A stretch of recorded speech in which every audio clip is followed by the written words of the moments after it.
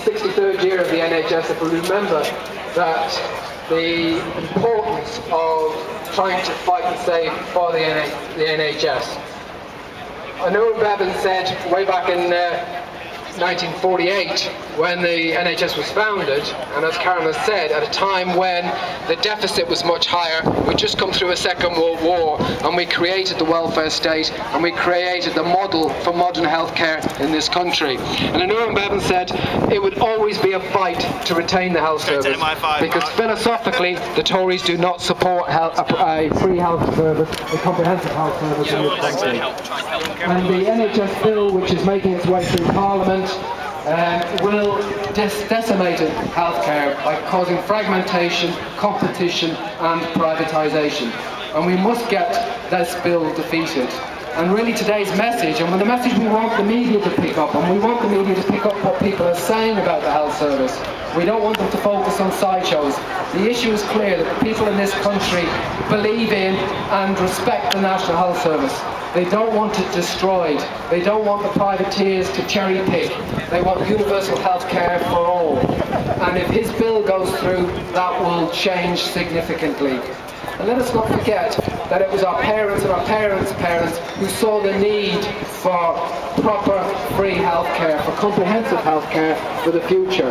And that's why the health service was created. And it was created because private companies and charities and benevolent trusts couldn't deliver universal healthcare. That's why we needed the National Health Service. And the big society of charities and entrepreneurs won't deliver healthcare in the future. And if we want to retain a complete free health service, then we must make sure that Andrew Lansley listens. And the government is worried because they paused when they saw the pressure from doctors, from nurses, from the communities up and down the country, the trade unions, and they said they were listening. But they paused to try and take the steam out of the campaign. We want the steam to be go back into the campaign, because as the bill makes its way through Parliament, it could still go through. And the amendments are a sham. If the bill goes through, there will be competition, there will be privatisation, and there will be a removal of free, comprehensive healthcare throughout the nation.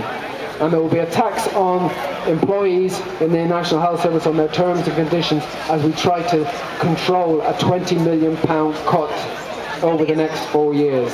So the message has got to be clear. It's got to be clear to Lansley, it's got to be clear to the communities, it's got to be clear to the staff who work in the health service that we want our health service retained, that we do not trust them with the National Health Service, and that this bill that is currently going through Parliament must be defeated. So let us all stand up for the National Health Service, because we've got to hand on to our children and our children's children. We're only custodians of the health service, and I don't want to hand on to my children a deficit which means that they have to pay £9,000 to go to university and have a lifetime debt, as well as having to pay for healthcare. I want them to have a free healthcare that I enjoyed, as well as they should have a free education. So let's stand up for public service, let's stand up for the NHS. Thank you.